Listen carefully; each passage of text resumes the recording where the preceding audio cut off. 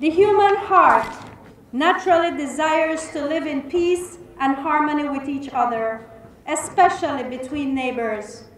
Sometimes circumstances force us to struggle in various ways to achieve this noble ideal.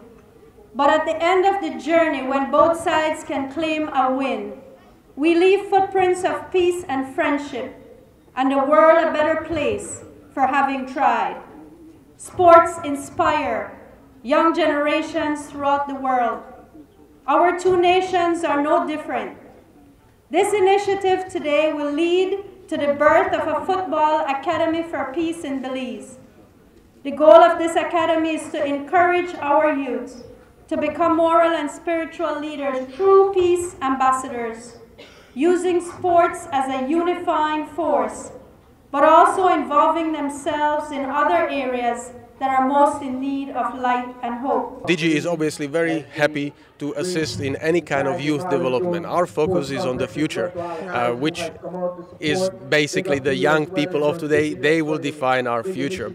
So for us, this is a very joyous moment to see a friendly match between two nations. Here we see a lot of people with camera phones posting on Instagram, posting on Facebook, WhatsApping, sharing this moment.